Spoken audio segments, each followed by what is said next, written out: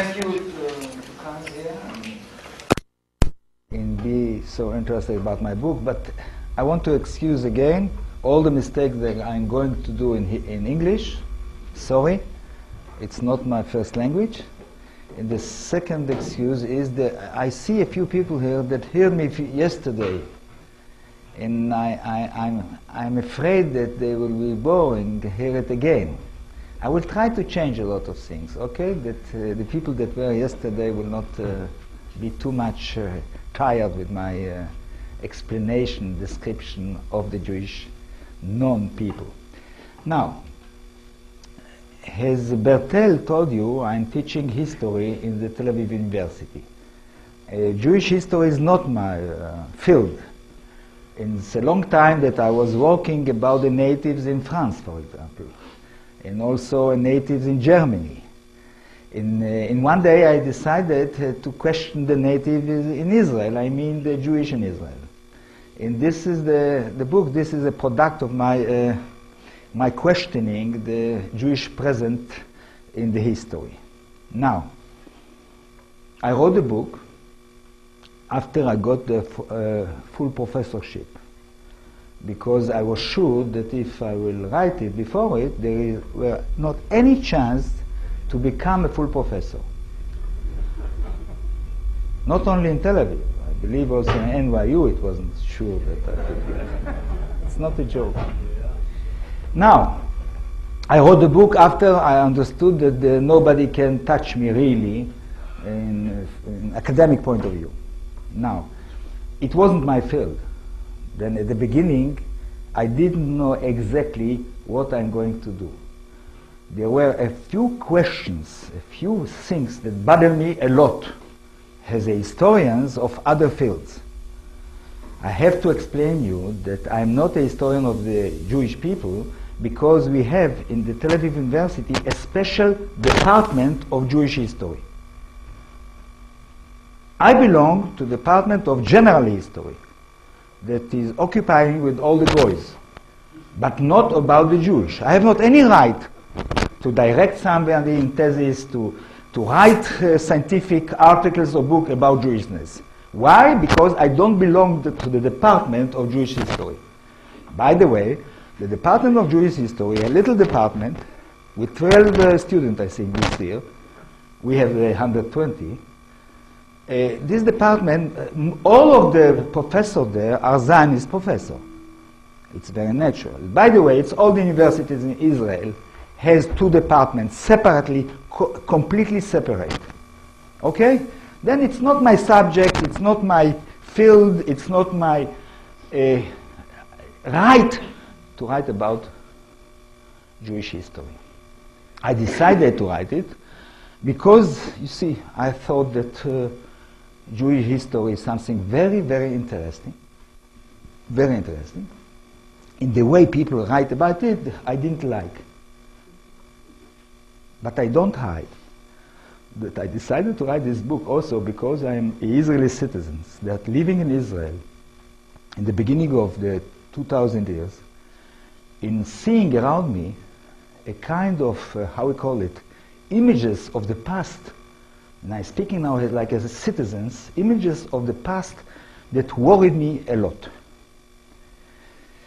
For example, to explain it clearly, I believe that you know, more or less, at least a part of you, that you are not a direct descendant of the Anglo-Saxon. You know it? In France, for example, people know today, the beginning of 2000 year, that they are not direct descendants of the Gauls. You see? But 100 years ago, most of the Americans believed that they are the direct descendant of the Anglo-Saxon that came here, you know, long time ago. Now, this is very interesting, between Israelis, 95% or even more are sure that they are the direct descendant of the people of the Bible. But it's not only the Israelis. I think that the Jew, most of the Jew in the world, at least in the Western world, are sure also that they are the direct descendant of the old Hebrew. Even in this room, I believe, there are people that more or less think that they are, you know, the children, not of God, but of the Bible, no? I started to write the book because I have questions around the concept like what is a people, what is a nation, what is nationalism, what is a nation state, and other things. By the way, the first chapter I'm dealing with this concept. Then if somebody is starting to read the book, you can jump on this chapter. It's the most abstract, most difficult. And I didn't succeed in this chapter really to be simple as the rest of the book. Okay? Don't be afraid. This chapter is difficult. Jump on it, and then it becomes much more narrative. You see, it will take you forward. Now, starting with a simple thing, with a concept like people. Yes? It's not a scientific term. But what we mean usually when we say American people. Most of you belong to the American people? Yes, no? No, you come from Israel. No. New York is smart. Okay. No, it's you know, it's very interesting. The people started to decompose in some way in the beginning of the new millennium. But you know, using the word American people, French people, Italian people, see? It's useful. What we are meaning by saying Italian people? We are speaking about a group of human beings that are speaking the same language, more or less, has the same way of life, more or less, are eating the same food, more or less, have the same music, more or less, etc., etc., etc. Practice a norm, culturally practice a norm, common to this society that we call Italian people. If it's true to use Italian people, French people, German people, American people, how can I use the word Jewish people? You understand me? Because, you see, if I have a cat and a dog, I cannot start to call the cat dog. You agree with me? Yes. Because if I would call the cat dog and the dog dog, I didn't know who to call. No, it's not so simple. You have to understand. Jewish people, it means what? They don't have a language common to all. They are not speaking the same language. You see, I'm from Jewish origin. I imagine that there are other people here from Jewish origin, not? Yeah. A lot of you. Yeah. Can I speak in Hebrew now? You know, I'm very good in Hebrew, really. At least, can I speak in Yiddish? Not at no. Okay, I have to speak your language. Okay, English. It was an option once when I was young. You see, I believe that we can arrive to it. Why Jewish people? Not a language, not a food. We are not eating the same food. You see. By the way, in Israel we are eating hummus. You know what is hummus? I went in London to a restaurant, the Israeli restaurant, and I see hummus falafel, but it's not really Jewish. We steal it from the Palestinians like we stole the land. You know it. Now, not food, not language, maybe music. Yes, but the Doors music is not a Jewish music. I like the Doors, the Beatles. Unfortunately, it's not Jewish, okay? For the moment. Now, what will we mean, Jewish people? If it's not a secular culture common to the Jew, it's difficult to speak in modern terms about a people. Don't forget that before the modernity, the word people was applied to a lot of things, quite differently than they use today. All the Middle Ages, the word people was applied to a religious group, like the Christian people. You heard about it? God's people in England. Very common to speak about God's people. The Englishmen were the God's people, you know? Peuple de Dieu for the French. I mean, the word people designed religious group. In the Bible, the Hebrew Bible, is but not the modern connotation. You understand me? Then why Jewish people? There is other reason why to use the word Jewish people. This deep belief that the Jewish came from the same origin. They came from where? From Palestine, no? 2,000 years ago, the Romans expelled the Jewish from Palestine. And they started to wander in the world, create a diaspora, arriving to Moscow, making a U-turn, return to their land in Palestine, Israel. This is the kind of way that I studied history from the beginning till the last year. 10 years ago, I believed that the Jew, me, as a Jew, I'm a descendant of these people that were exiled 2,000 years ago. Everybody in Israel believed it, and I think also here, people more or less thinking that the Jews were exiled 2,000 years ago, no? And this has more or less, not a pure race, but more or less they are from the same, ethnos, okay? I started to write the book after thinking about concept from the beginning. I think that the Jewish have not exactly the same origin, and I didn't understand why I have to continue to use the word Jewish people. And I thought that Jewishness is a religion, first of all, a very important religion in the Western world. When I started to speak with my students about it, it wasn't so simple. But we are a Jewish people. How come? The first basic in the 19th century to create a Jewish people, the first basic was the Bible. I noticed that the first part of the 19th century, Jewish first historians in the modernity in the 19th century consider Jew as religious community. Only in the second round of the 19th century appeared the first historians to use Jewish people in a modern sense. It means the question when the Jewish people was invented, it's a long time ago, 140 years.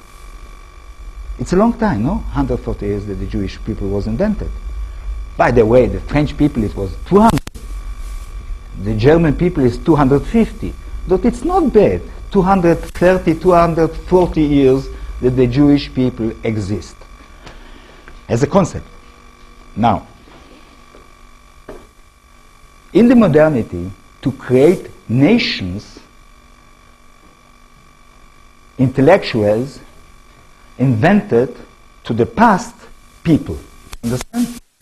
To invent a French nation, it was necessary, to create a French nation, it was necessary to invent a French people till the beginning of the time, till de Gaulle or till Clovis. For 100 years, little Frenchmen studied that they are the right descendant of the Gauls. Nos ancêtres les Gaulois was the first sentence in a lot of books, history books in the schools. Nos ancêtres les Gaulois, notre ancestor les Gaulois. Jews started to write the history of the Jew from the Bible. My first chapter, after the theoretical chapter, is dealing the way that these intellectuals of the national intellectuals of the second half of the 19th century took the Bible as a basic to tell the history of the Jew as a people. And it was a new thing to do. You have to know that the Bible, that is not a book, it's a library, was not read by Jew. Everybody believes that the Bible is the book of the Jews, no? More or less? The first testament, not the second one. But do you know the Jewish in their yeshivas, in their rabbinic schools, didn't study the Bible. They didn't read the Bible. Jewish didn't read the Bible. They have not the right to read the Bible. Who read the Bible before the modern times? It was a very, very important Jewish sect that the name was Karaite. You know what is Karaite? Karaite. I think that in English we're saying Karaite, no? Karaitis. Karaitis is a very important Jewish sect. I don't know if to call it Jewish sect, a monotheistic sect in Jerusalem, very, very strong. And they read the Bible as the first book of their identity. The second group that read the Bible before modernity was, where? Who? Huh? Protestant. They jumped on the Bible as the beginning of their religion, because they are the really children of Israel, you know, the Protestant. You know it. I believe that there are people here, really children of Israel, from Protestant origin, no? I don't see very clear, but I believe. I don't know how to define somebody that is a real Protestant. And even a Jew, I don't arrive to identify immediately. Now, the Protestant were the second group that read seriously the Bible, and the third one was the Zionist. In the second half of the 19th century, at least from the end of this century, Zionists started to read the book not as a theological book, but as a historical book. You see, all my education passed in Israel. When I was 7 years old, I studied the Bible in a secular school, not in a religious school. I studied the Bible as what? As a history. History of my people, the Jewish people. You can imagine it, from 7 years old till the degree of the high school in the end, in 18, everybody in Israel is studying every week. Before the English language, before mathematics, before history, it is the Bible. By the way, in last years, they decided to start it in the first class, to be sure that people will know that they belong to the Jewish people. A month ago, I read that they thinking to put the Bible in the kindergarten. They don't know to read, but we can read before them who they are. You understand? It's very important. Especially in this world that national identity, national culture started to be decomposed. Then it's much more sure to read the Bible to children in the kindergarten. It's not a joke, by the way. They didn't decide yet if to do it in the kindergarten or not, but it's very near to happen. Now, the Bible became the basic of the history of the Jew. In the 90s, I mean more or less 20 years ago, Israeli archaeologist. This is a New York accent. I have an Israeli accent in English.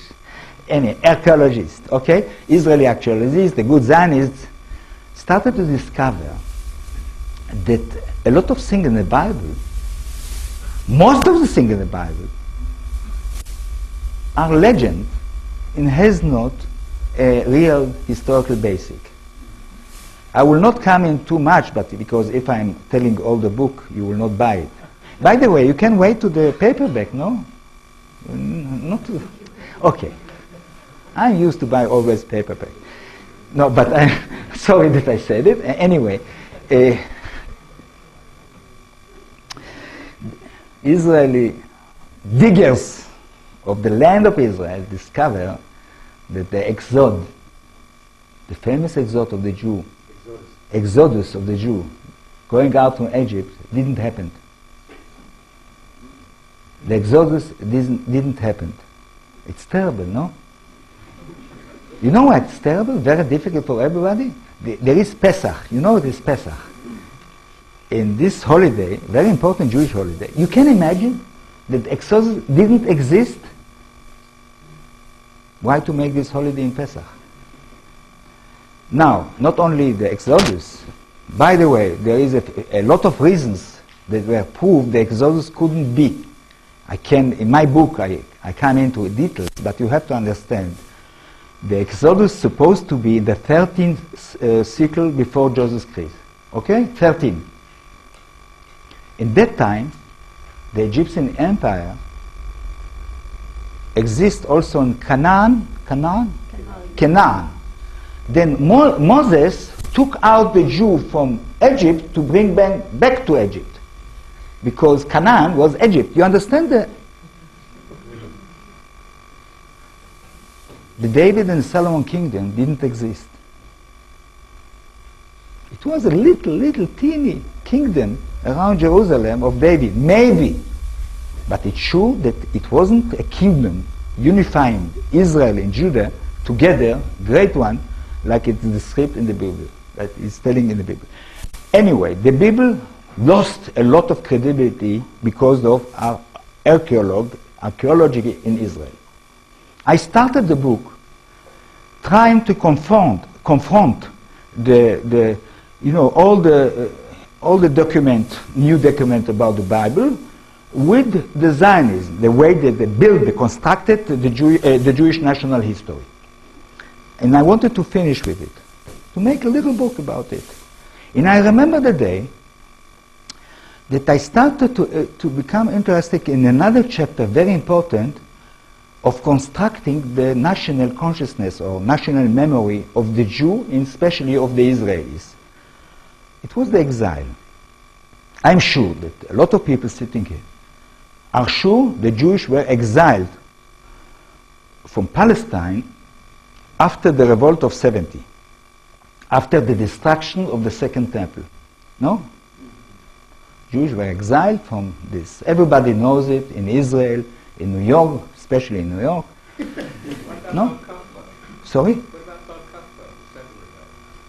You know, some people say that the exile happened in 70. The others say that the exile started in 135 in the revolt of Bar Kokhba. Now, I started to dig a little bit the subject. And I discovered, to make it simple, because I see that there are people here that are interested about the subject and knows about the subject. The Jewish didn't, the Romans didn't exile the Jewish from Judah. Now, you doubt about it. No? You think that the Jewish were exiled, no? Now, it's very interesting that I was looking for books, research books, that are speaking about the exile of the Jew.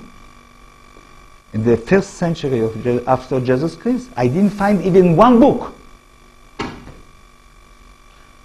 You can imagine it? One of the most important events in the Jewish history didn't happen. The Romans didn't expel Jew from Judah. How come? How come? Not in 70, not in 135. No, I don't ask you. I'm happy that you know something about it. Then most Jews were dead, but not exiled. Okay. Most Jews were dead, but not exiled. Then exile didn't happen. They died. Sorry. Can you die in exile? Sorry? Can you die in exile? Let him continue. Now, then, I repeat, no exile, even one book, is not speaking about the exile of the Jew from Judah. Now, in the population, in the collective memory, even on our money in the pocket, it's written that we were exiled. We, the Jews, were exiled from Judah. You know, we have the 50 shekels. It's not $50, it's $10, I think, no? More or less. Our $10, there is the inscription of Agnon saying that we were exiled from Jerusalem, from Judah, by the Roman, by Titus. in everybody in Israel, is sure that we were exiled from Judah. In Rome, there is a gate that you see there, the menorah, you know, the menorah, with people holding the menorah. When I was a child, in my textbook, it was written, in this gate in Rome, you see Jewish holding the menorah and going out to the exile. 3 months ago, our Prime Minister, Bibi Netanyahu, went to Rome to meet his friend Berlusconi, a good friend, by the way. After meeting Berlusconi and all the girlfriends and all this, he came to the gate. No, it's not a joke. He came to the gate. He took a photo with the gate like this, and it was written in the journals that he is standing near the gate that showed that the Jewish people were exiled from Israel, from the land. Now, one of the things that I didn't notice when I was a child, that the guys that holding the menorah don't have beards. And they have a very short robes. You know, like here, it was very, very fashioned in the Roman soldiers. Very nice robes and without beard. The Jewish has a beard, even in that time. So only the Romans didn't have a beard. I am sure that Bibi Netanyahu in the photo didn't think about it. That the photo is about Roman soldiers taking the thing that they robbed from the temple and going it to Rome. Jewish were not expelled. A lot of them were killed. There is not numbers, but we know that most of the historians of the antiquity, most of the historians exaggerate with numbers. I try to show it, I will not come into the problem. You can put away 1 0 in all numbers of the all the historians of the old time. 1 0. No, mister, not Shoah after the revolt. You know why? Because 65 years after the revolt of Bar Kokhba, Judah became the place, the basic of one of the achievements, the most important achievements of the Jewish tradition, of Jewish, ideologically, a Jewish religion. I'm speaking about the Mishnah. You heard about the Mishnah? A part of you. Mishnah. Before the Talmud. Mishnah. Mishnah. Not Mishnah. The Mishnah. It was written 200 years. 65 years after the Bar Kokhba, one of the most achievement of Jewishness was produced in Judah. Okay? And there is a lot of material today to show that even if the revolt was very, very difficult of Bar Kokhba, this fanatical revolt of Bar Kokhba, very quickly, in one generation, the country became flourished even before. That if the Jews didn't exile, what happened? 2 questions were put before me. What happened with the population class? What happened with the Jew? Because they were not exiled, first of all. And how come there are so many Jews in the world? You understand me? Now, what happened with the Jewish in Judah? In Palestine, because we have to say Palestine after the Bar Kokhba revolt. What happened with the Jewish in Palestine after the revolt? What happened with the Jewish during all these years? How come that the Jewish disappeared from Palestine? You have an idea? I have. I started to look, and I found in the writings of the first Zionists the answer. You don't know, I imagine, a lot about the first Zionists. For example, Israel Belkind. He's the first guy, before Herzl, that has a Zionist arrived to Palestine. Israel Belkind. You don't know the name. But you know David Ben-Gurion? No? The young don't know who is David Ben-Gurion? David Ben-Gurion. David Ben-Gurion. No, in New York it's David Ben-Gurion. No? You know him. David Ben-Gurion, with his friend Yitzhak Ben Tzvi, wrote a book, a very important book about Palestine in 1919. By the way, it's very astonishing that they wrote it here in New York. They were exiled, by the way, by the Turk. And they wrote a fantastic book about Eretz Israel, the land of Israel. They are the first one that started to use in modernity the word Eretz Israel. Because all the Zionists call it Palestina, you know. In this book, they gave the answer that I was looking for. They knew, and they write, it's a mistake to think that the Jews were exiled. The Jews stay in place like all the peasants in the world. And the peasant in Eretz Israel, the land of Israel, are the direct descendant of the old Jew. If you don't believe me, buy the book. I quote Ben-Gurion, I quote Ben Tzvi, I quote Belkin to show at least till 1929 the most important Zionists believe that the Arabs there, the natives, are the real descendants of the old Jew. Astonishing, no? Bizarre, we say in French. You see, they try to make the picture of the Israeli people differently than later. They were a minority as settlers, and they wanted to recuperate the Palestinians as a part of the Jewish people. They spoke and they write about the Arabs in Palestine as a part of their flesh and blood. I mean, they have a concept that we need a same origin to become a people, but they consider the Arabs in Palestine as a part of their flesh and blood. Till the first Arab revolt in 1929. Suddenly they discovered that the natives don't want to be a Jew. There was a problem. By the way, I'm thinking that it's pity. Huh? If they accepted to be a Jew, it was differently now. Huh? We could have as Prime Minister Azmi Bishara, maybe, I don't know.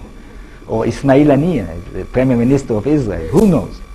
Anyway, when I tried to expose this idea before a lot of Arabs, Palestinians, they didn't like the idea that they are the descendant, direct descendant of the Jew. Especially the Hamasnik. Huh? It's not a joke, by the way. They didn't accept it so well. Anyway, I think that Ben-Gurion was right. It's one of the points that I accept his ideas. I mean, he exaggerated a little bit because he wasn't a serious historian. I don't think that the Palestinians are the direct descendant of the old Jew. You know why? Because every conqueror passed there in this area and left his seeds in the place. They are mixed like most of the peoples in the world. I try to convince them that they will not start with the mythology, national mythology, that they are the real Jew. It will make a lot of problems, you see, diplomatically. And it's fantastic. You can imagine to write a script about this? Yes. A family of Hamas discovered by the DNA, for example, that they are the old Jew. Now, the second question was, if the Jewish were not expelled. By the way, I think that the Palestinians are not the direct descendant of the old Hebrew, but I think that the chance that the Palestinian in Hebron will be a descendant of the old Jew, it's 1,000 times more than me. I mean, I think that the chance that he is a descendant of Palestinians is much more than most of us here. Jewish and not Jewish. Now, what happened? In the beginning of the 7th century, the Arabs arrived to Palestine. Jewish and Palestine exist till this time has a majority, more or less. A lot of them become Christian. but not all the population. It was a resistance, a very strong resistance to become Christian. You know why? Because a lot of people has a problem with the Son of God. You know, it's a kind of coupure. You know, Christianity and Jewishness are very far from the theological point of view. It was very difficult to admit that the grace was descendant to the land, to the earth. You understand me? It was very difficult for Jews to become Christians. But with the Islam, coming the Islam, it was a happiness. This is the reason, for example, that I cannot support now, when I'm living in Paris a little bit, to hear notre civilisation judo-chrétien. You know, today everybody is speaking in Europe, we are Judo-Christians. You hear them? Very popular. I don't understand. No, it's a very nice formula, but I regret that they didn't use it, the French one, in the 40s. It was nice, 1940, I mean, to become a Judeo-Christian before the Germans. Anyway, to say Judo-Islamic is much more logic, you understand? A prophet came from the desert and said that he is the continuation of the other prophet. He is not the son of the God. They opened the Jerusalem, the holy city of the Jewish, before the Jew. You understand? The first time that the Jew could come into the holy city was with the Islam conquest. Not only this. You see, the first step of the conquest of the Islam, every guy that was converted to Islam was free of taxes. You heard about it? Was what? Was free of taxes. Taxes. Oh, free of He didn't have to pay taxes if he was converted to Islam. You can imagine it? They are coming. Tomorrow they will come to New York. They propose every person, every guy that was, except to be converted to Islam, will be free of taxes. How many New Yorkers will accept the Islam? Thinking 76. People become Islamic without knowing that they are changing religion. I'm speaking about a peasant. In this way, they become, this peasant, after 1,000 years, the Palestinian, more or less. Now, what happened with the rest of the world? And this is important. Now, everybody of us, in Me Too, 8 years ago, I was sure that Judaism is a kind of closed religion. They don't try to proselyte other people. No? You don't try to proselyte other people? No. No. You are seeking the Judaism in opposition to the Islam or the Christianity is not a proselyte religion. It's not true. From 200 years before Jesus Christ, when the first time in my theory monotheism arrived to power in the Western world, I'm speaking about the Maccabean, one of the first things that this authority, new authority of the Maccabean after the revolt of Maccabean, one of the first things that they are doing is what? To convert by force all their neighbors. They were not the last monotheism that tried to convert by force, but they were the first one.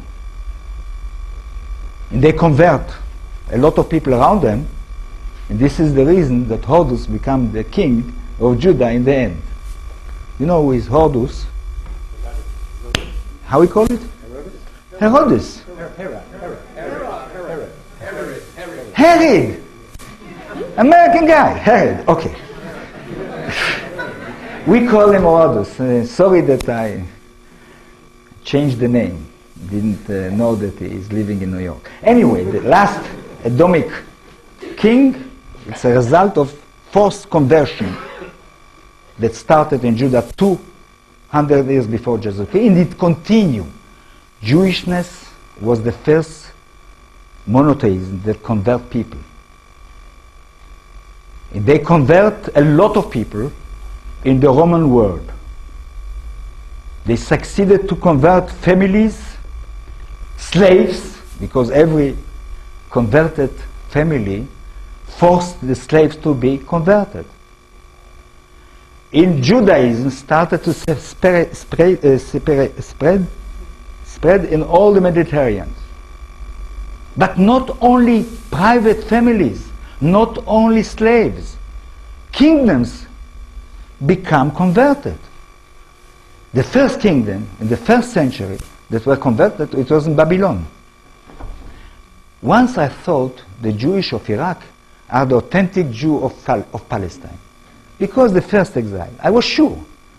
I have a lot of respect to them because of it. And suddenly I discovered it was a kingdom that was converted in this area. It's called in Hebrew Hadayev. How you call it in English? Hadayev. Adbayan, I think. You don't know. You don't know Jewish history. After removed the kingdom. By the way, in the revolt of 70, they sent people to fight with the Judean in Judah. It's the first kingdom, but not the last Jewish kingdom. In the 5th century, you know more or less where is Yemen? Yemen? It was exists there a very strong Jewish kingdom that lasts more than a Maccabean kingdom. Nobody in Israel today don't know about this kingdom that lasts 150 years, more or less. You can imagine? We love history. We, the Jew, the Israelis. We don't know, we don't teach about the Jewish kingdom in the 5th century. You know the Jewish Yemenite?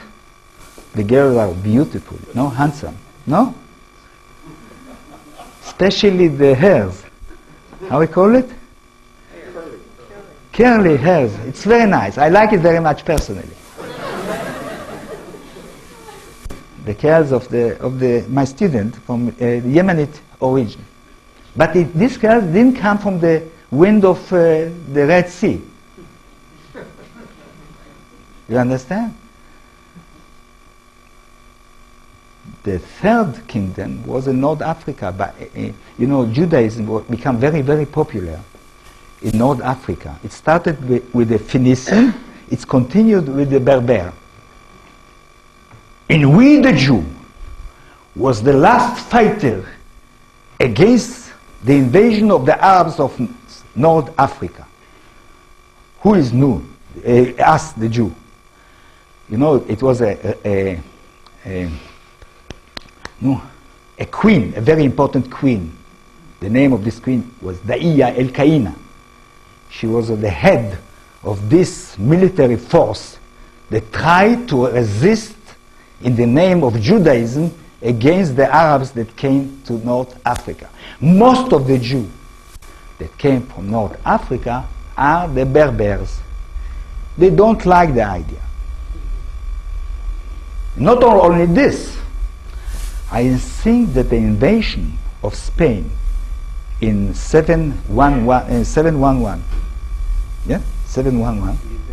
the invasion of Spain was made by a Jewish barbarian with Muslim barbarian, and this is the reason that so many Jews started, Jewish communities started to develop in Spain in the 7th, 8th, 9th, 10th, 11th, 12th centuries. From the beginning, it was a Jewish Muslim force that invaded Spain in the beginning of the 8th century.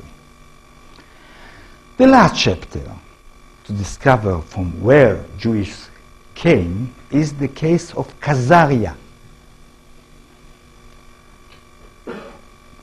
80% of the Jews in the beginning of the 20th century came from East Europe.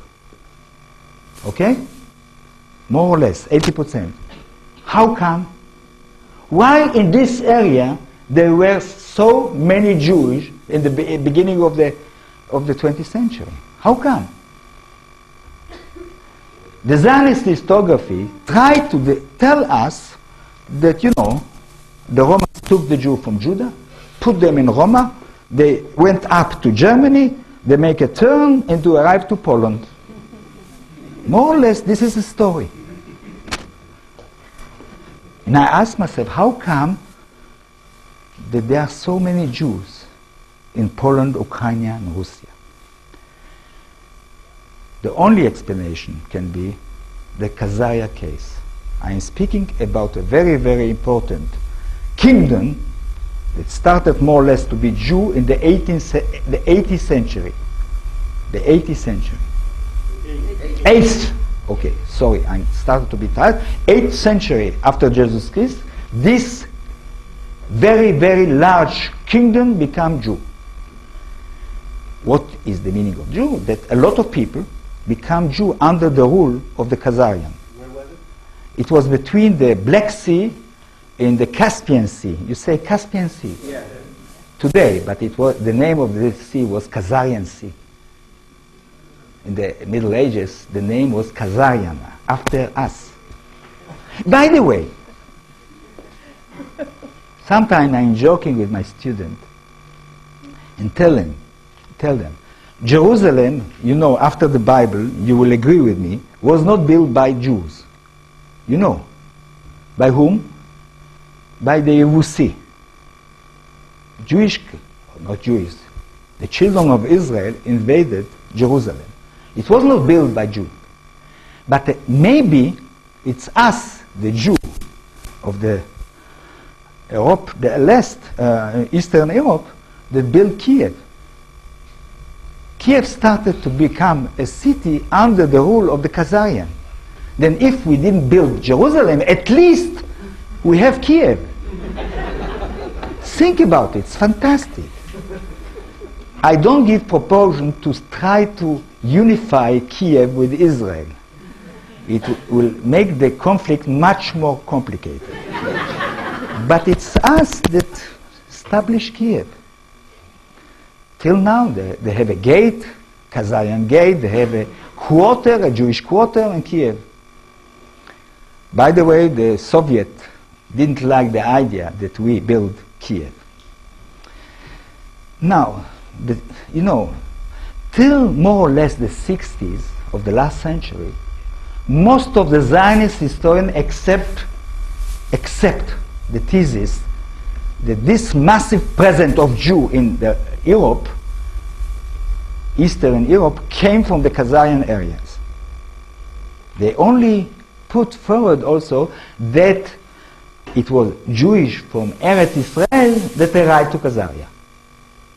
You understand? My last chapter, because I passed the time that you gave me, the last chapter, I'm leaving the long time of history and try to concentrate about Zionism, political Zionism, modern times, and also I try to analyze the character of the Israeli state. I make it clear. Jewish nationalism, Zionism, was born in the areas that German nationalism was born, Polish nationalism was born, and they kept like the German nationalism till the 20th century, like the Polish nationalism till the 20th century. About when? More or less the second part of the 19th century. Zionism was born in the second part of the 19th century. Yeah. I'm speaking about not the movement. For the movement, we have a date. But for the birth of ideas, of Zionist ideas, you have not one date. You understand me? But if you want, from the 70s of the 19th century, we can feel the movement, the birth of a historiography, a national historiography, and national ideas about a Jewish state. This kind of nationalism, Jewish nationalism, Zionism, has a lot of common with German, Polish, Ukrainian nationalism. A lot of common. Because being a true German, being a true Polish, no Polish. Paul. Being a real Pole, you have to have parents, Pole parents, German parents. You need to be from the Teutons. Teuton.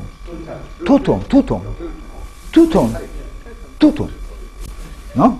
You have to be a Teutons, a real Teutons. You cannot become a German like you become American, like you can become a Frenchman. You have to born to be. Jewish nationalism has this characteristic that you cannot become a Jew, nationality. You have to be born by a Jewish mother or to convert, even if you don't believe in God. True or not? There are a lot of people that are converted here in New York without believing in God.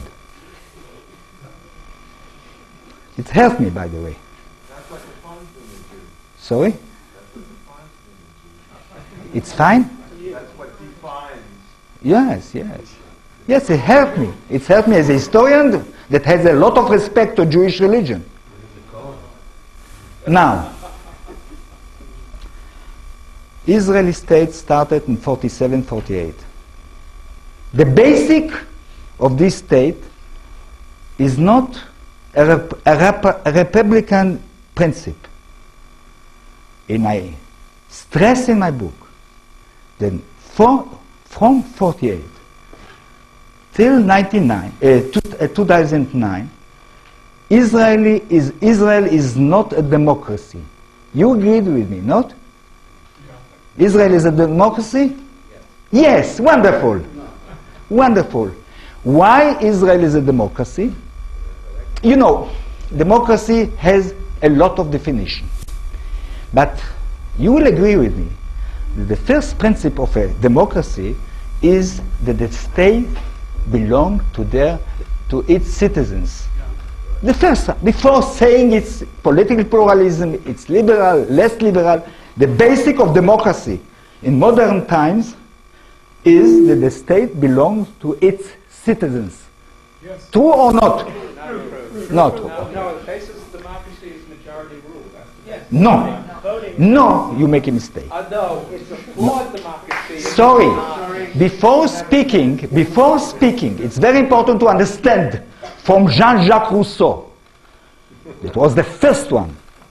They put the principle of sovereignty of people, the first one, passing the French Revolution, arriving to your constitution. The basic of democracy is that the state belongs to its citizens. The bankers. I'm speaking about theory. Now, it's another discussion. Israel from the beginning defined itself as a Jewish state. A state that belongs to the Jewish people. Right or not? It means that this state belongs to Madoff, Joe Lieberman, and you, I presume, more than Arab students that working with me in Tel Aviv University. And they are Israeli citizens. I mean, people here in the room. The state of Israel, after a few laws in Israel, belong to them more to a quarter of the population in Israel that is not Jew. Israel doesn't define itself as a state of the Israeli citizens. True or not true?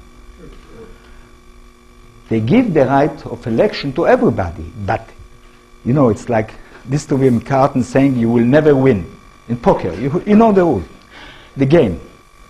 Now, what I'm insisting is Israel is not a democracy because Israel says that it is a state of the Jewish people. Automatically, if you went to Israel, you can become, in a few minutes, an Israeli citizen. If you're a Jew. I spoke to my friend here sitting.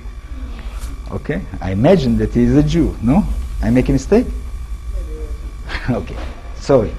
No, I think that we understand each other. No?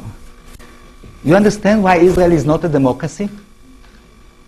It's clear, simple. Everybody is speaking about Israel, a democracy. It's not a liberal democracy. No, it's a liberal country, my friend. The fact that I can be... One moment. It's a flawed democracy. No. Yes, it is. Please wait.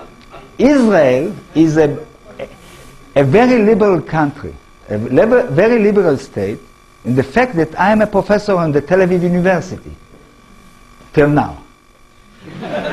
No, it's very important. There is a political pluralism very deep in Israel. It is a liberal ethnocracy. It is a liberal ethnocracy. It isn't a liberal democracy. Every citizen in modern democracy has to know that the state belongs to him. That the good of the state is a good for him. In Israel, the good of the state is for the Jewish people. The good of the state is for you, and not for the student, Arab student that I have in Tel Aviv University. A long time, it was okay. They supported it. They were afraid because of the Nakba. You know what is Nakba? The Palestinian tragedy of 48. They were afraid because the military regime till 66 that were opposed on them in the 1950. But today there is a generation of young Palestino-Israelis that stop to be afraid.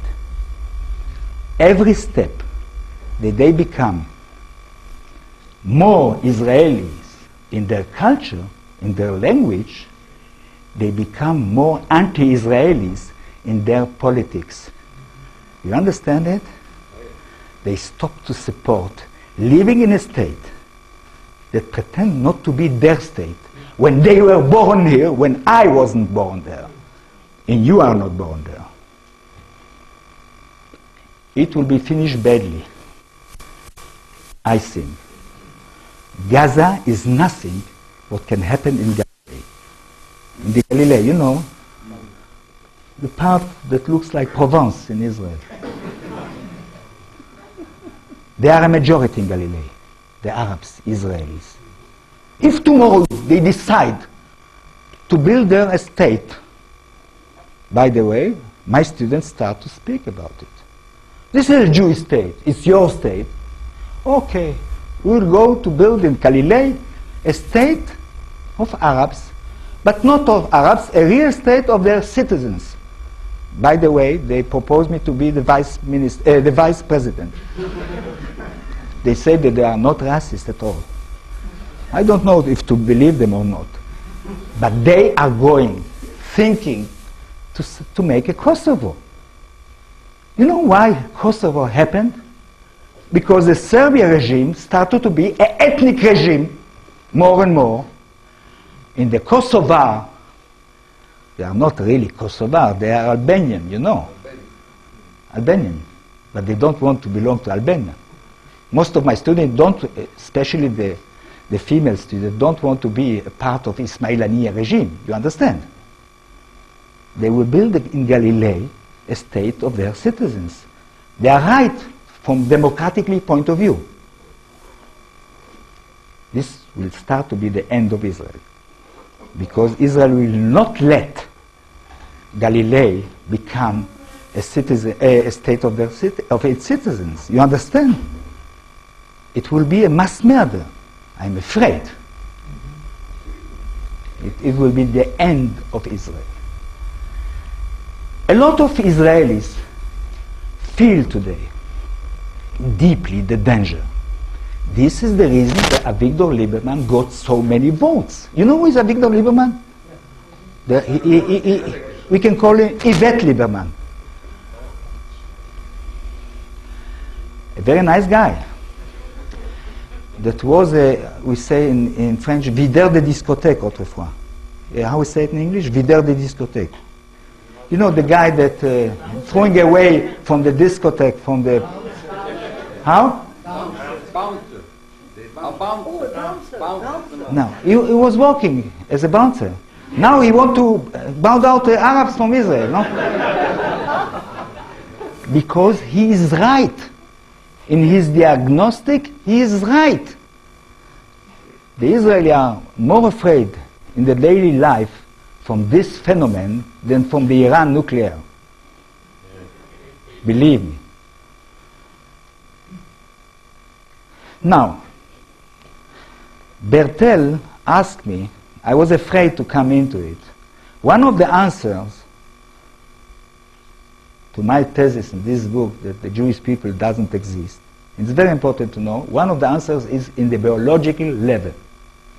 You know that my university, there is laboratory that are looking for a Jewish DNA. You heard about it? No. They found it, yes. You can open the internet. They found it. I read it from a journal, genetic research. Yeah, they found it, a Jewish DNA. In my book, I try to deal with the question. In 2000 years, they found that the Jewish in the world are very, very close to the Palestinian. You heard about it? 1 year later, the same group say that it's not true. It's not the Palestinian, our brother. It was before the Intifada, by the way. They discovered that the Jewish and the Palestinian are very, very close from the DNA point of view before the second Intifada, in the 90s when it was a peace. With the Intifada, the same group changed the conclusion, the biological conclusion, and said that Jewish are not close to Palestinian, they are close to the Kurd.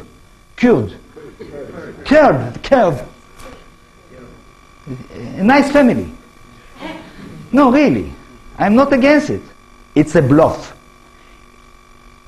I cannot come to details because I want to know what is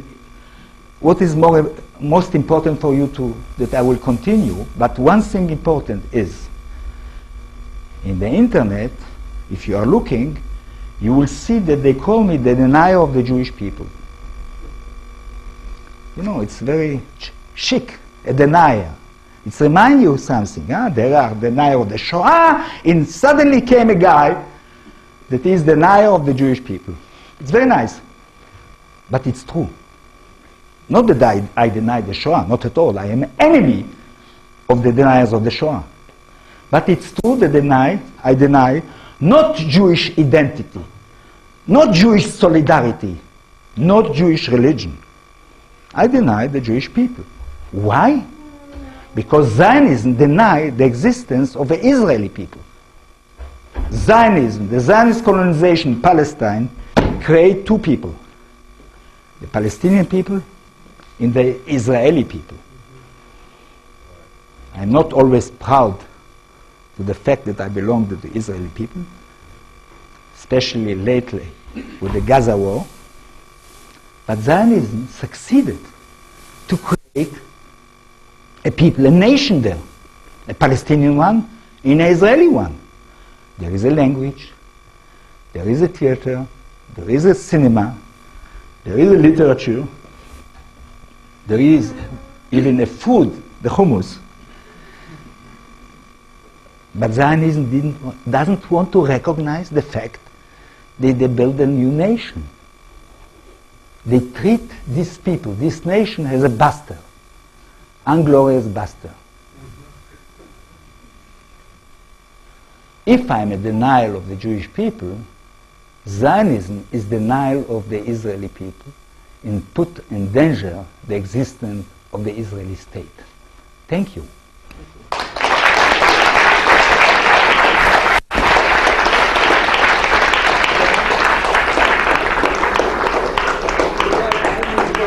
Sorry, let me call on people and we'll talk until I call on you. And please try to do your questions or comments. Yes. I wonder who has the option on the book over, or how is it going to be translated into multimedia with their attention that it's ridiculous? Are they coming at you now with big contracts? They're negotiating the option for the movie. They come with contracts, not big contracts. Not big. Not big yet. You know, but there is two groups of filmmakers that ask me to try to make a film of a TV series with this subject. I prefer a TV series, you know, with every chapter has a... You should insist on being... It's not a, it's two groups now that try. I don't know who is the serious one. Okay. Yes. Me? No, the woman sitting. Yes. Just speak up so they can hear you back. Louder, please. Could you stand up? I think that was... Yeah. Thank you very much for your great talk and very interesting group. One thing is about the democracy of Israel. I think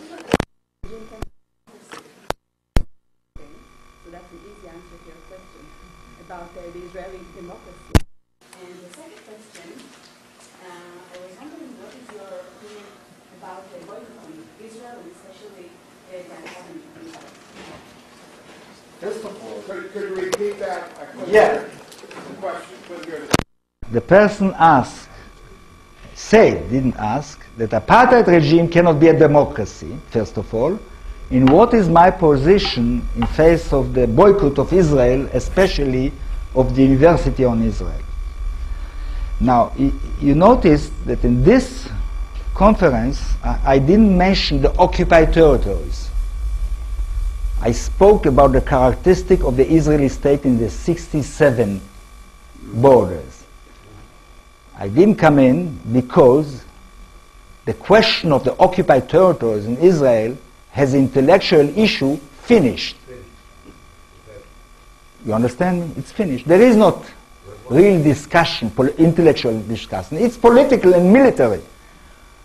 Israel will continue for a time to kill, to oppress people in the occupied territories. After 42 years that they don't have any right, political right, civil right, and other rights. This you know. Okay, one moment. I didn't come into the issue because I think it's not, it's very important from human point of view, political point of view, not from historical point of view. You understand me? 42 years. They hold the people without any rights. It's not the same attitude to the Israeli Arabs, the Palestinian Israelis. If you meant apartheid, the politics in the occupied territories, I agree. But you see, Israel is saying that he is not annexing juridically these areas. They are occupied, forcing these areas. Right or not? Like the Americans in Iraq or in Afghanistan. With the colonies. But juridically, like you in Afghanistan. No? You in Afghanistan. No? Now, I want to know, okay, about Iraq, you are saying that you are going away very soon. No? I hope. But not about Afghanistan. In this week, you send 13,000 more soldiers to Afghanistan. You are not calling United States an apartheid regime if they will be there even 50 years.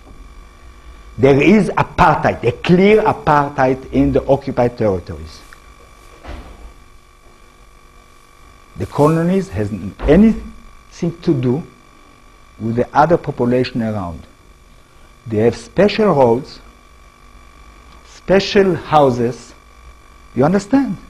Completely separate from the population. They see the population when they come to build the houses. I agree that it is apartheid occupation. I agree also that there is a segregation in Israel. You know that we cannot marry non-Jew in Israel. You know it? One moment. Okay. You don't know? I can't marry a man here, so yeah, same thing. Wow, the same thing. I agree with you. We have to fight that you can marry the man. Do you want to join me to fight against the laws in Israel that don't let people from other communities to marry between them? You can imagine a democracy that you cannot marry the non-Jew? And by the way, it's not because of the religious, because of the Orthodox. It's one of the mistakes that a lot of people are doing. The decision to give the rabbis the right to marry people was taken in 1947 when the majority was of secular people, but not sure about their identity. They needed the criteria of the religious criteria to define who is a Jew, who is a not Jew. Then is a segregation in Israel itself, not apartheid. You cannot compare it to the apartheid. I mean, speaking about the Israeli state. When I finished the question, you want to stop me with the most difficult question of boycott? Okay, stop me. Where we go? Stop me, it's better. It's better. I don't, you see. I just would like to point out there's lots of hands up, so if you can make your answers a bit shorter. Okay, I should be short. You see, I'm not for boycott of Israel. Don't thank me. Fight against the racism in Israel. Don't thank me, mister. Now, one moment. I'm not for a boycott of universities. This is your question, because it will be a little bit paradoxal that a university that pay me to speak, even in New York, that I will boycott it. What is my opinion about pressure against Israel to go out from all the occupied territories? I accept everything. You understand? Any means to make pressure on Israel to go out from the occupied territories is legitimate in my eyes. Not killing children and women, but I'm speaking any other pressure is legitimate in my eyes.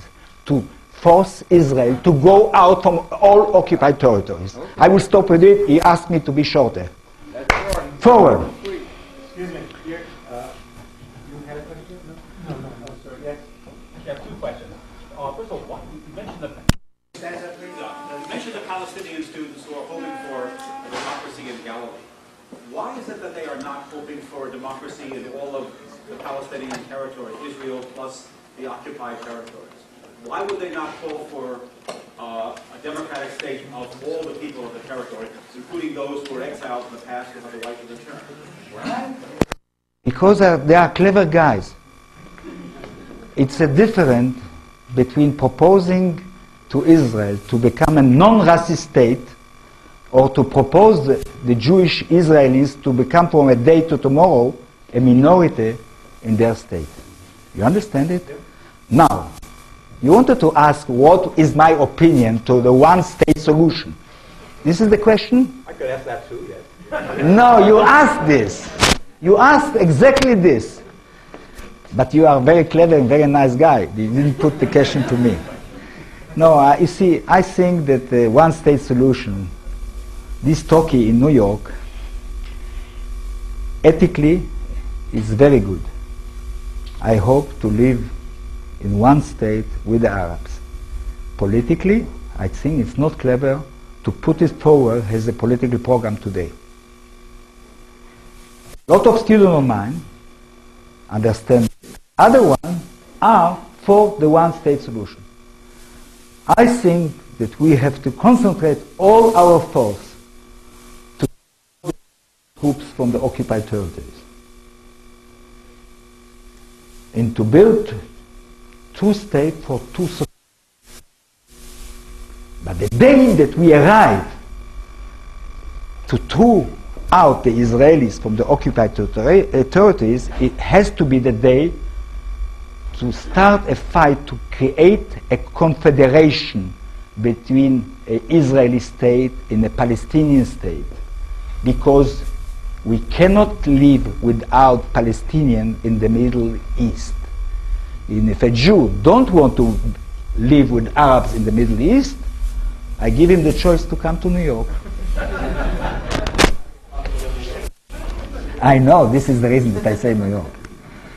Yeah, I'm curious what you think about Israel Shahak's work, Jewish History, Jewish Religion, because in it he makes the argument that it's the logic of the religion to exclude others and to develop this sort of idea that the logic of the religion is the logic of Zionism, and that it's an exclusive one. And to follow that line, you haven't talked very much about the way that the Israeli state and Israeli culture is about the annihilation of diasporic cultures, the assault on Yemeni identity, the assault on Sephardic identities, and the I understood the question. Yeah.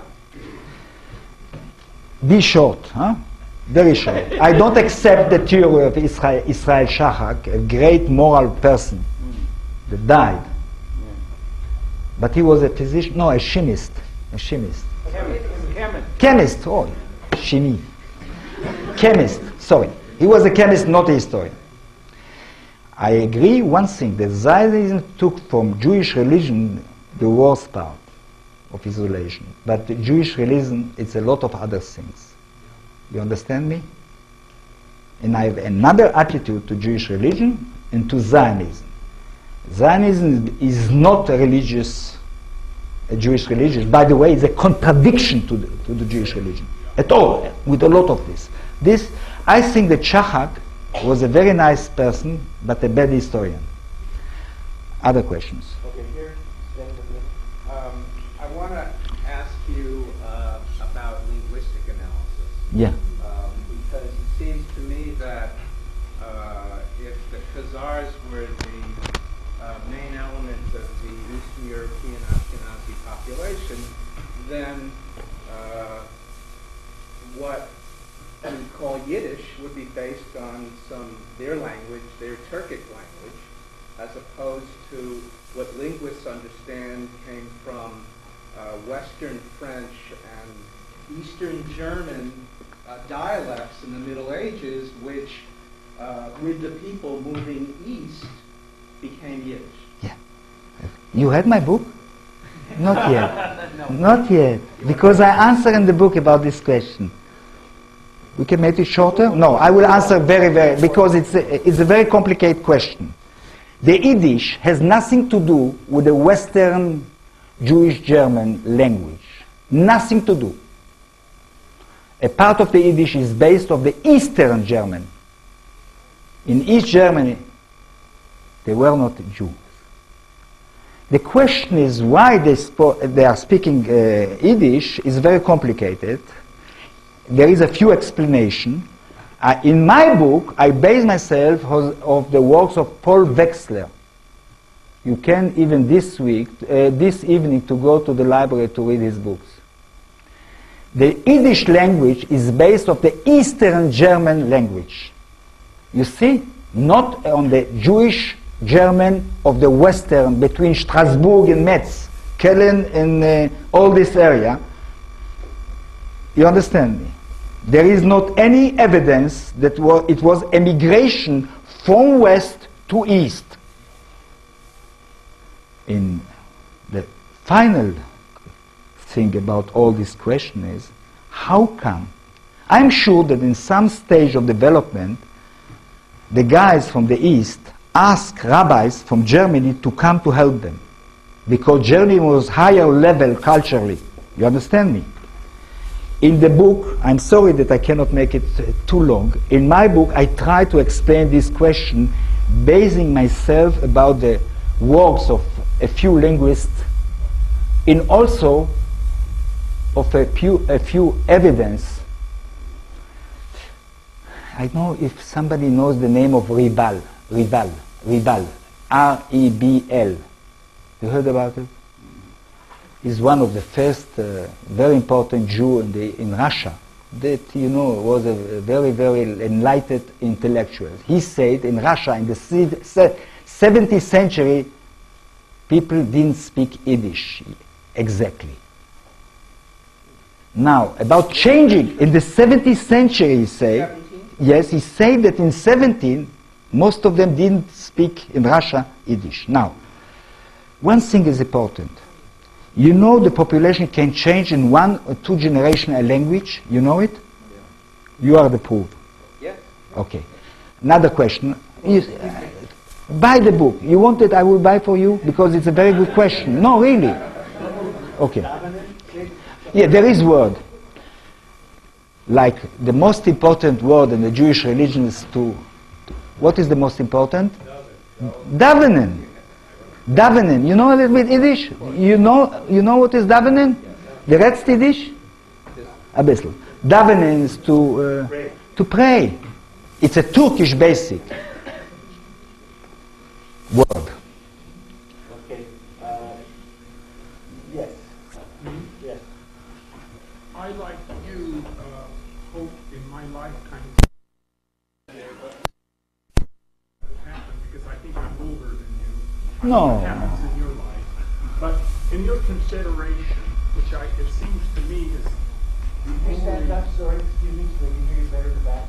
it seems to me that in your solution of the confederation, right, that's the only solution now, but will still be a Jewish state because you can't have a democracy, American style. No. If it's a religious state. A Jewish state cannot be confederate with the Palestinian state. An Israeli state, a state of the Israeli citizens, can be confederate. Today I am fighting against the principle of Jewish state because I am sure that it will destroy the Israeli state. You have to understand it.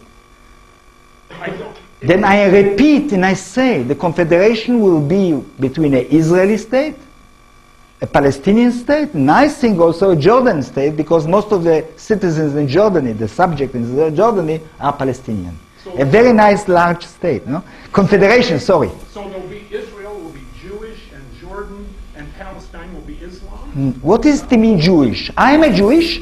My culture is Jewish? It's another discussion. What is the meaning of Jewish culture? What is the meaning? Really the meaning?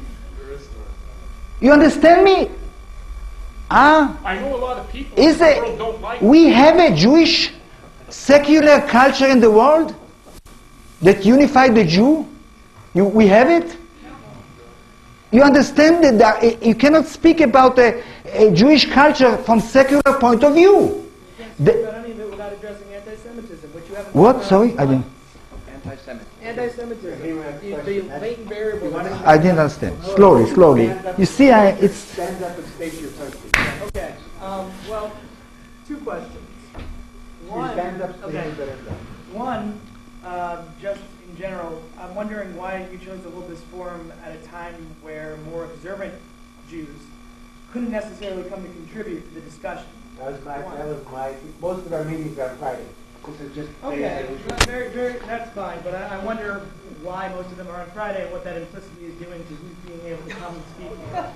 Two. One moment. This. That's my decision, and it's the way Marxists prepare for the weekend.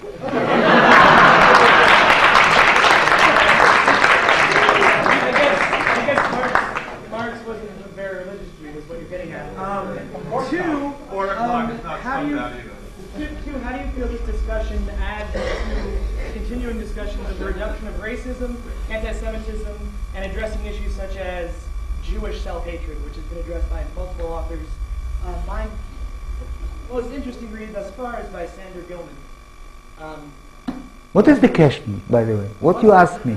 I'm asking, how do you think this discussion is impacting the way people view discussions about surrounding racism, anti-Semitism, and the resolution of these problems? Okay. With the things that you heard this evening, by the way, yesterday it was meeting also on the book. It didn't come. The Brecht Forum organized the evening. It wasn't Friday yesterday. Mm-hmm. Did you have a lot of people come who were observant? Yesterday?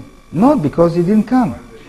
Now, I'm obviously observing because I'm here right now. I want to know if it's clear that I'm an anti-racist, anti-Semitic. I try to prove in the book the Jew were in North Africa before the Arabs. Yeah. I try to prove in my book the Jew were in France before the Frank invasion. I try to prove in my book, and this is the reason that it's going to be translated to Russian, that the Jew were in Kiev, in Ukraine, before the Russian. I'm anti-Semitic? No. Now, I am not also a self-hater Jew. You know why? Look at me. You think that I have... Have a hate against myself? No. Not at all. You have to know me a little bit better to understand it. It's your people. Which people? The Israeli people? Jewish people, the culture. But it doesn't exist. How I can hate something that doesn't exist?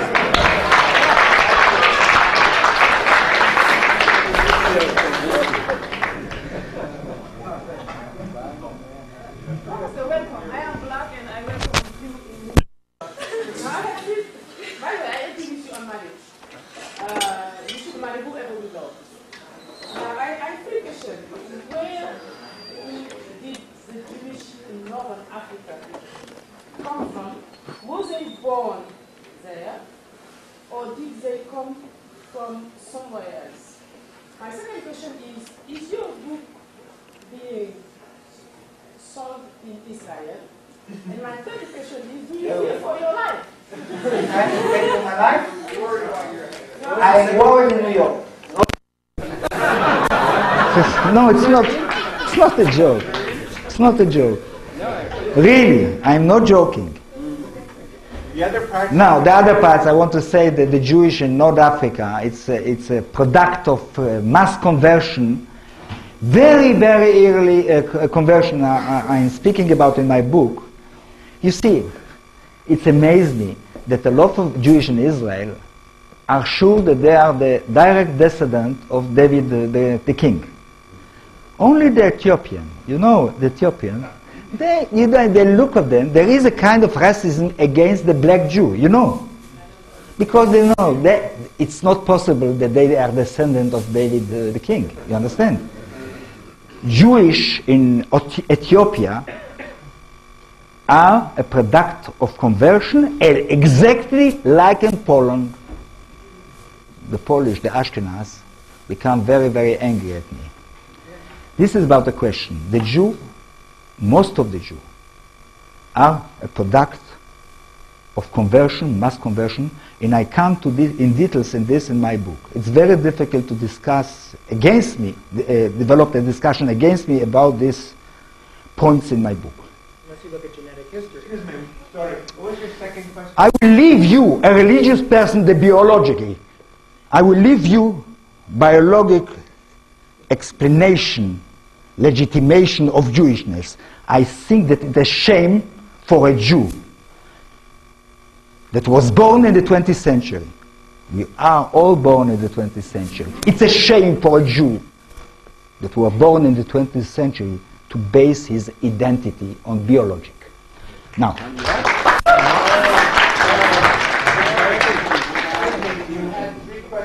Which is obviously what I'm doing. So, excuse me. What was your second question? Why don't you agree with him? Sorry, wait.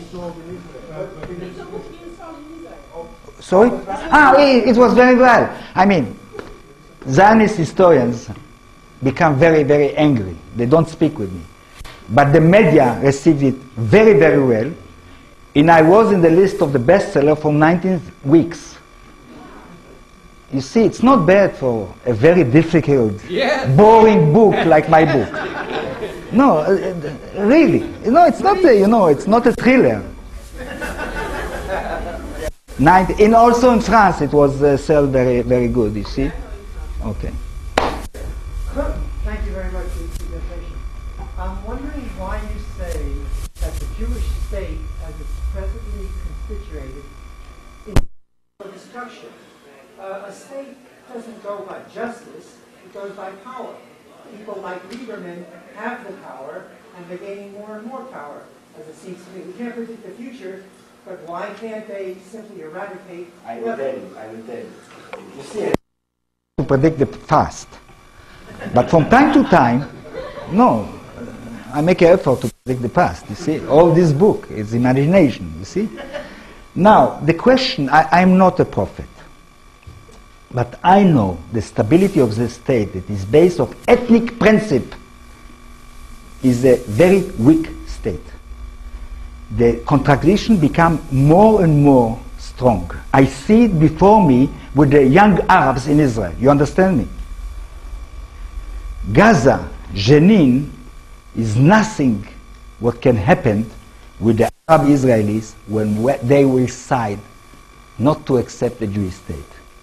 Now, why I'm sure about it, not only because of Kosovo, because I think something miraculous happened in the modern times.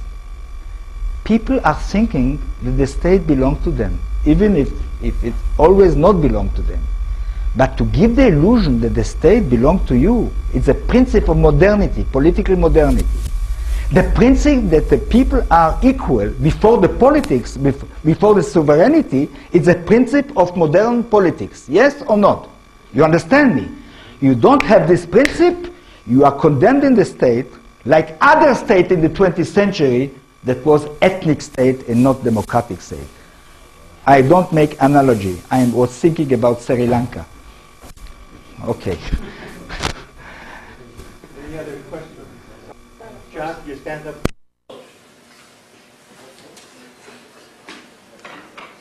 Many copies of the book. Thank you for coming.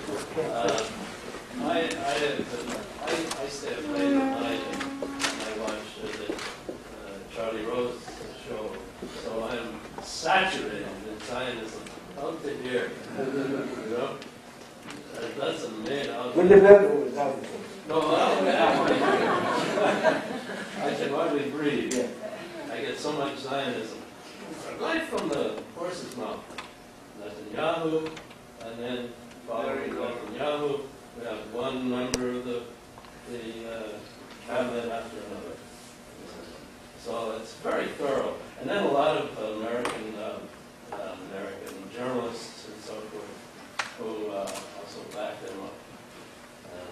And inside stories and so forth. What I'm wondering is, when are you going to be on the Charlie Rose show?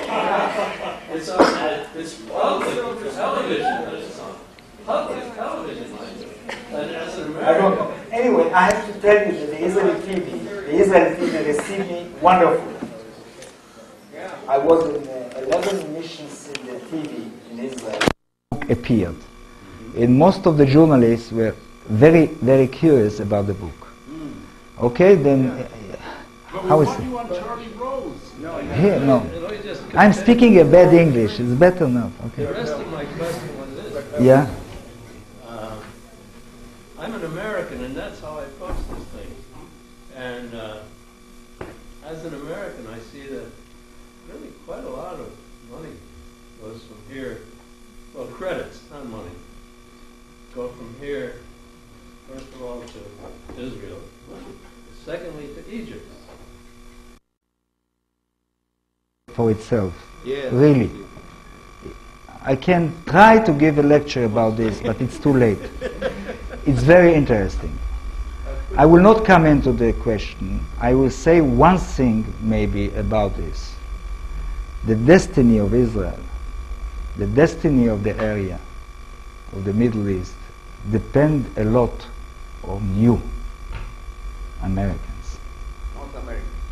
I will not put the question, I can't do save us from yourself, for ourselves, okay? Save us. I'm not joking about it. Yeah. Okay, it's too long to answer. Yes, I'll read the book. Yes, Matt. You said before that we are an American nation as opposed to the Jewish nation of Israel. The thing that binds us together as a nation is that we all watch the same television commercials. That's pretty much about it. What about the idea of zero nations? Stop, just get rid of the idea of nationalism altogether in the way we approach things. So we approach things as a human community and just stop. I don't really care whether Jews are a nation or not, or whether Americans are a nation, or French or Gauls are a nation. What relevant? Who cares? We're trying to create something different in our lives, in this world, right? Tell it to the Palestinians. The Palestinians, they don't have a state. People that have a state, their own state, have to fight to abolish states. But people that don't have state are obliged to fight for a state. You understand me? If you want really to know my opinion, I am a universalist. Being an Israeli is only the point of departure for me. My dream is a world without states, as you can imagine. I want a confederation, for example, of the Middle East. But you know, don't mix utopia with politics. It's very important. As I say and I insist, utopia has to direct politics, not to replace politics. It's too easy and too dangerous. Okay. He asked a question. No, there is others that... Okay, I'll try to answer the question. I'm not sure what I want to ask you, but first of all, thank you very much. You've given a very nuanced presentation, and I appreciate that. And that sort of ties to my question. When you talk about the invention of a nation state, of a people, of a race, as a fiction, which I understand is, sometimes people hear that you're denying their existence, and we know that once it's invented, it's a reality. So how do you address those who don't hear your nuance and just insist on hearing that you're denying someone's experiential reality or something? Make attention. I don't deny Jewish identity. I'm never fighting against identity of somebody. There is identity of the homosexuals. They are not a people. There is identity of beaten women, but they are not a people. Okay? We are composed with a lot of identities. Everybody. You understand? I'm not denying identities of people. I deny the pretension that the Jewish people exist because it's brought people to believe that they have land there. You understand me? I don't care about the word people. If you want, throw it away. With one condition. Deeply speaking about a Jewish people is speaking about a people that has a land in the Middle East that made of his real land is not here. This is the reason that he made what he made, maybe. No, you have to understand what I insist. I understand what you're... One moment. I will be interpreted like people, you know, you cannot dominate it. It's a kind of règle de jeu. I mean, you have to, I know that I will be interpreted. This is the reason that I insist the recognition of the Israeli people. This is the reason that I insist politically to recognize the Israeli state. Not the Jewish state, the Israeli state. And I finish because I am very tired with the one example. When I was in El-Quds, you know, the Palestinian invite me to a Palestinian university after I published the book. They like very much the book. You can imagine. Now, they invite me to a conference in El-Quds University. Seren Nusseibeh invite me. And I give the lecture, like more or less better than today, because it was in Hebrew. By the way, they insist that I will speak in Hebrew because all the professors were ex-prisoners. The student didn't understand, but the professor insists that I will speak in Hebrew because they were ex-prisoners that knew very well Hebrew. You understand me? After the lecture, they asked me, how, after this book, you can justify and demand us to recognize the Israeli state? And then I say that even a child that was born from a rape has the right to live. You understand me? 48 was a rape. But something happened in history.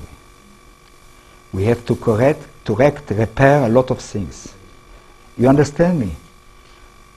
The day after it, in the first Palestinian journal, the headline was, even a child that was born for a rape has the right to live. Thank you very much.